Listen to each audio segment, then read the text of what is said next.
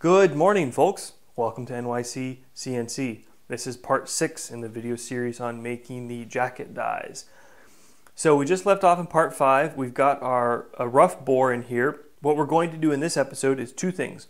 We're going to bore the bottom half of the die out to its final ID of 704, and then what we're going to do is grab another piece of 1144 and we're going to experiment with polishing. We need to figure out what it takes to get a really good mirrored surface finish, and I want to see how much material I'm taking off in that process. So for starters, to bore this out to 704, what I did, I set my travel stop here. That way we don't go too far, because remember, this is a blind hole and I don't want to jam my boring bar into the end of it. We only need to bore down to about 1/4 inch before you see the change in the raw material here.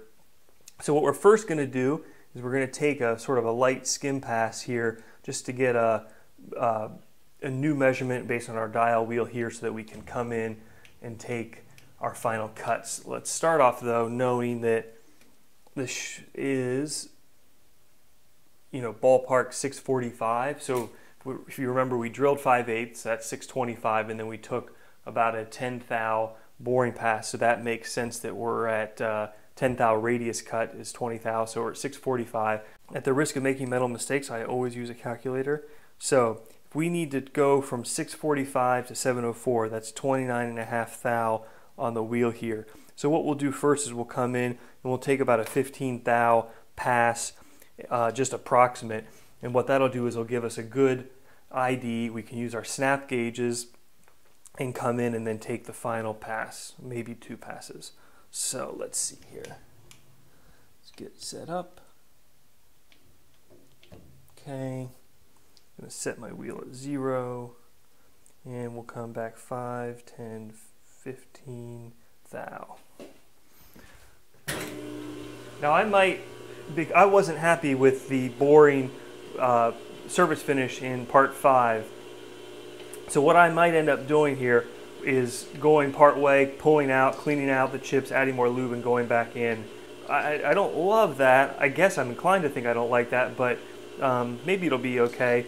And that's better than having a bad surface finish. That's for sure. Okay. So, got the right speed set. And here we go.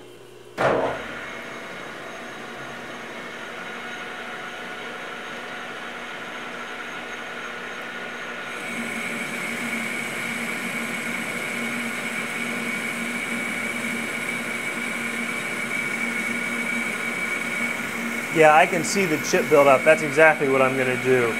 I'm going to disable the feed. I'm going to mark my mark here, 5/8. Come in, blow out the chips.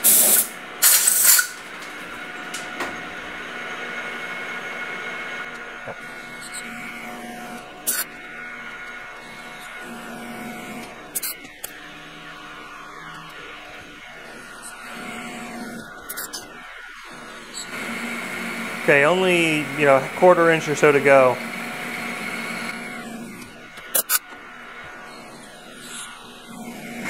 Perfect.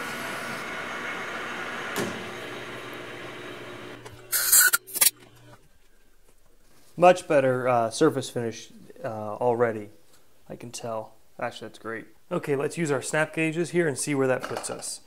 So the way you use a snap gauge is you pinch it in, snug it up, put it in the hole, at an angle, now you pinch it shut, not hard but snug, and you pull it straight, and that establishes your ID, and you pull it out, and let's see what we got here. Okay, so there is 7, 5 under, 10 under, 15 under. Okay, so 15, so that's 15 under 7, so we're at 685, 84, 83, 82, 81. So I get 681. Okay. let's do a sanity check on the hole just to make sure. I get 678 with my calipers. They usually measure closer than that, so I'm going to take a second reading here.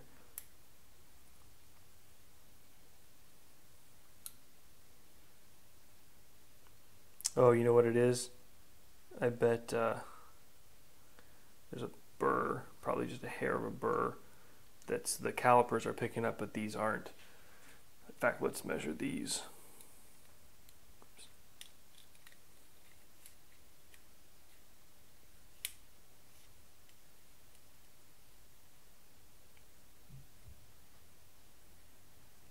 So I get, 680 on these. Okay. 7, 5 under, 10 under, 15 under, so there's 685.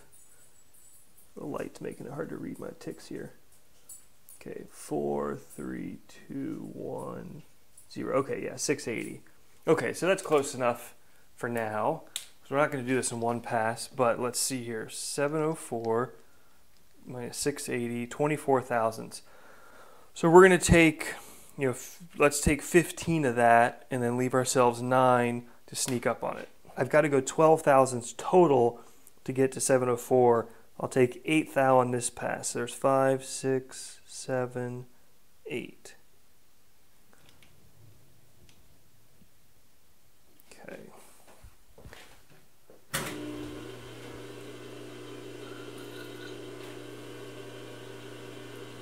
Okay.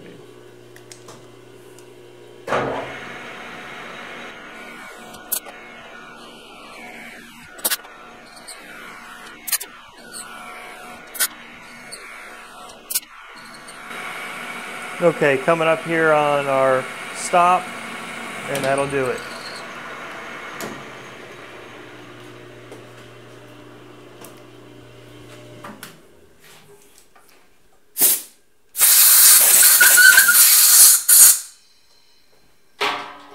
Okay, that's great.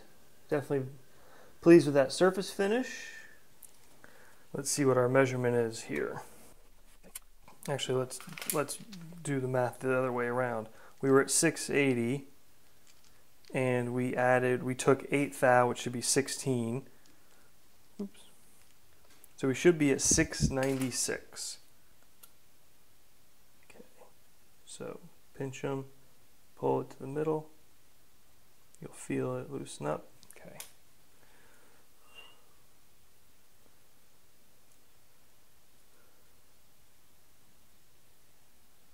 Okay, there's 7, 1, 2, okay, so I'm 2 under according to this, maybe 2, I'm not reading the vernier here, but 2 and change, so that would be 698, we said 696, so I am 2 thousandths more than I thought. Let's see what our calipers read.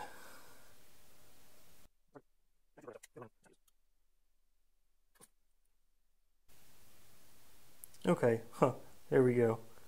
Did it again, and there's 7, 1, 2, 3. So that's a thou less. So, could be just variances in how I pull in the snap gauge out of there.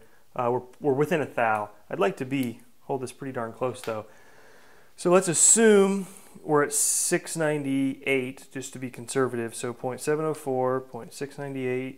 Minus is 6 thou divided by 2. I've got to go 3 on my wheel here. So 1, 2, 3. Off we go.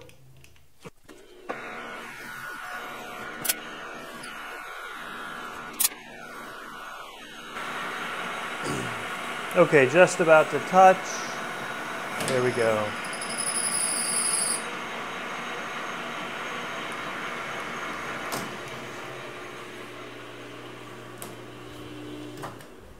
Now I moved the post in, that way when I backed the boring bar out, we didn't scribe a line as we backed out. So let's see what we got here.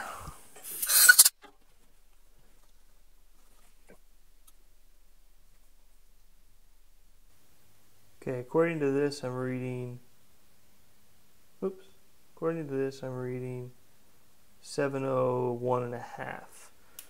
Not enough. Yeah, still not going to get a good reading on those because the chip, although let's read just to double check. Yeah, got to come another thou. Now the part of the problem I'm guessing, and I might be in a little pickle here, is that you don't want to always, you can't always take a 1 thou cut. Sometimes you've got to go for it with a 5 or 10 thou cut, which is too late for now. These will just rub instead of cut at 1 thou, but nevertheless I'm going to try to take a hair more here and see what happens.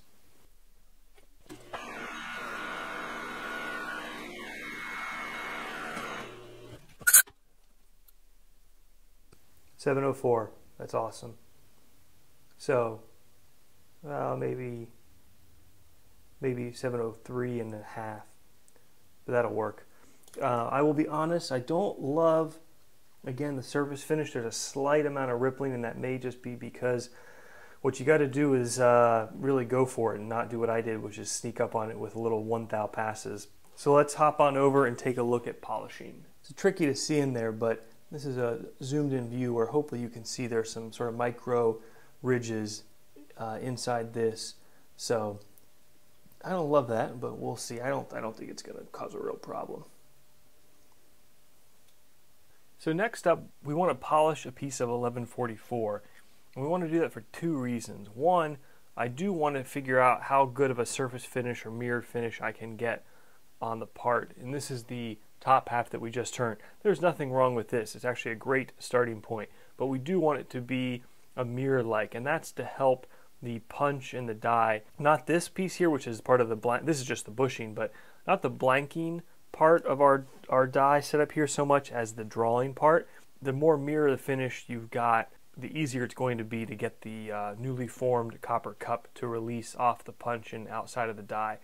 The other thing we want to do is we want to figure out what our plan of attack is. We've got sandpaper in both sheet form and strip form. We've got lapping compound, clover compound, polishing cream, and then this over here is a buffing kit that would go. You put this on your buffing buffer, and you use these emery and other compounds to buff to a finish. My plan is just to try using sandpaper. I'll start with a low grit, 220 or something, and progress up, and then probably just use the moss. I've done that before on other types of steel and had good luck. I won't get into the other compounds here. But what we also want to do is we want to use our mic here and figure out how much material we have to remove to get there. Using polishing cream isn't going to remove any measurable amount of material. Using 220 sandpaper can, to the tune of a few thousand. Okay, let's take our piece out.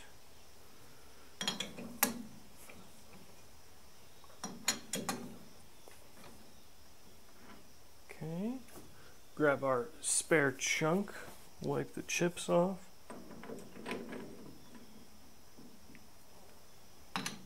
If you always loosen the same 2 jaws on a 4-jaw chuck and you tighten back down, you should get pretty close back to where you were.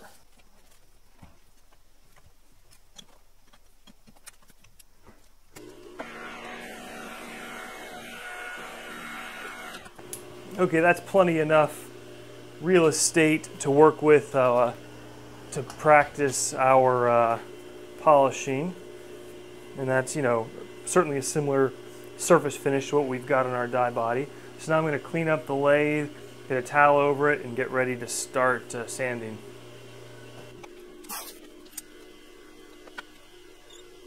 Okay, it might be hard to see the lines on the mic. Okay, so this would be 1/450, 1 inch 450 thou. So we are about, we're 3, we're 3, I'm going to call it 3, no, I'm going to call it, it's all about consistency of the feel here. So 5 is way too much. It's really 3.5. So we're going to call it 3.5. Sanity check here. Yep, so 1.45, 3.5. I'm going to write that down and then we're going to start sanding. I always write it down because you get distracted. This may take some time, and if you forget your number or you're not confident you remember it, it's no fun to start over. I'm also sort of entering into territory that I'm not really as familiar with here. Looking forward to what you guys have to say. I know the way you would really do this is probably a surface grinder or a rotary grind this. I don't have that ability, which is why we're using sandpaper. You want to be safe when you do this, so you want to generally pull out and not push in so that if it breaks, you don't throw your hand into the jaws and you'll be in the hospital with a broken finger. And you just want to be careful and take it slow. So let's go ahead and turn the machine on here and see what we got.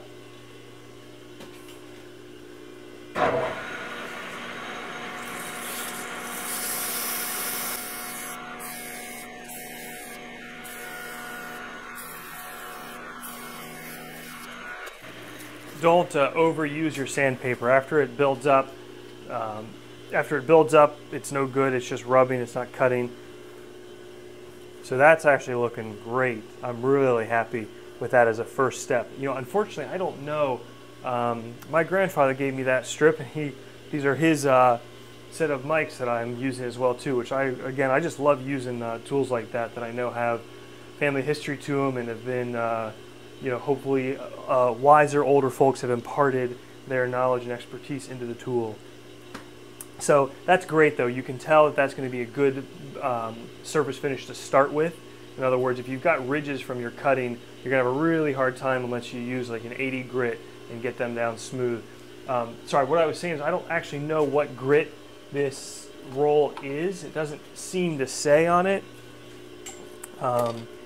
And it feels, honestly, it feels like it's a 320, so that's a bit lighter than I would normally start with, but I got a great surface finish on my cutting pass, so that's proven to be okay. So I'm going to take another one with 320 here, and then I've got some sheets of 400 and 600, and we'll step up from there.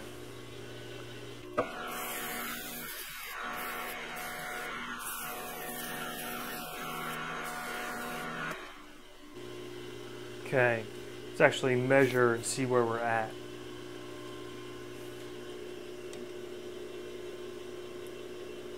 So there's, okay, so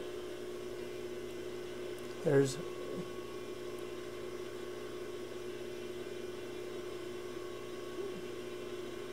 okay, we're at 2.5. So we took off 1,000 doing that, which is great. That's, you know, it took a little while. I used 2 strips of paper for quite a few seconds of sanding, and that was only 1,000, but it was still 1,000. Now I bet as we step up, we won't take much more.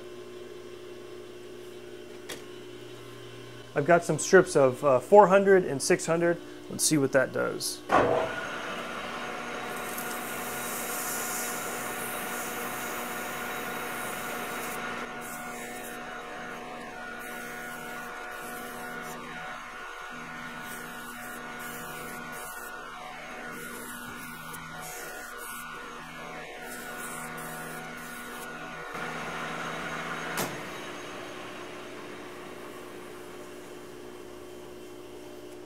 It'll be fun to look at this on the video footage here and see how it progresses grit by grit. Looks good to me though. Let's try the 600. This stuff will build up so quickly, you can't use it for very long.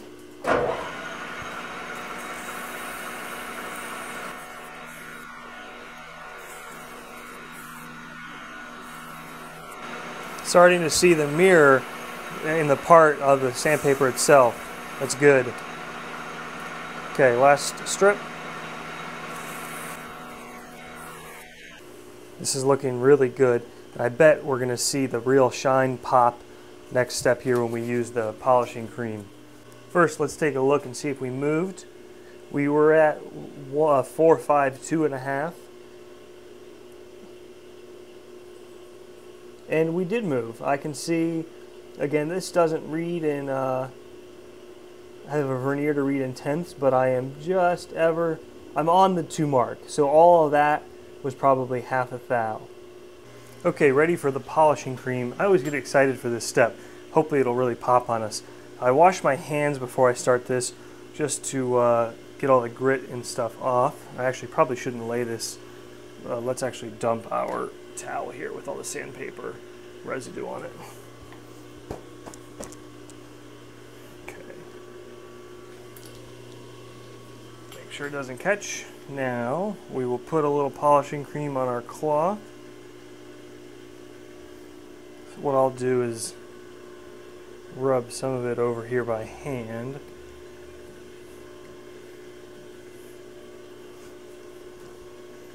Okay.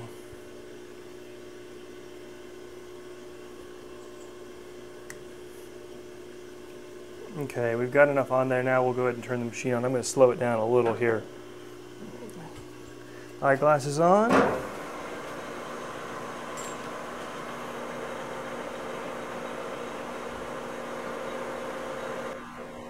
You want to be careful this rag doesn't grab on itself and whip around.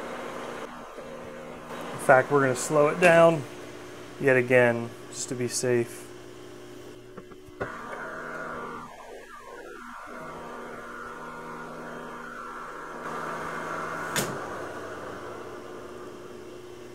Okay, it's not a perfect mirror, but it's not bad. I'm pretty happy with that.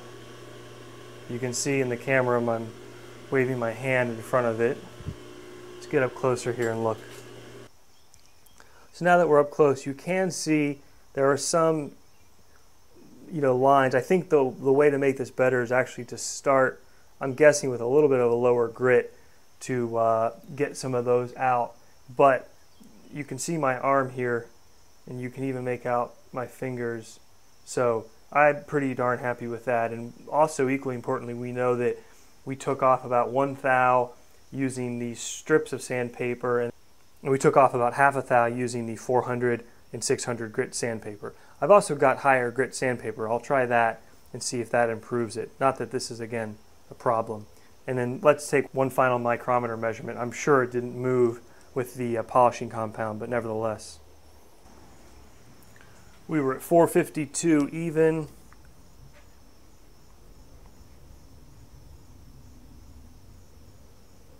Yeah, hasn't budged at all. Anyways, we're going to call it a day for that. That's part 6. Hope you've enjoyed, folks. If you do, please subscribe. Comment below, what do you like, what do you not like. Otherwise, stay tuned for part 7. Thanks, folks.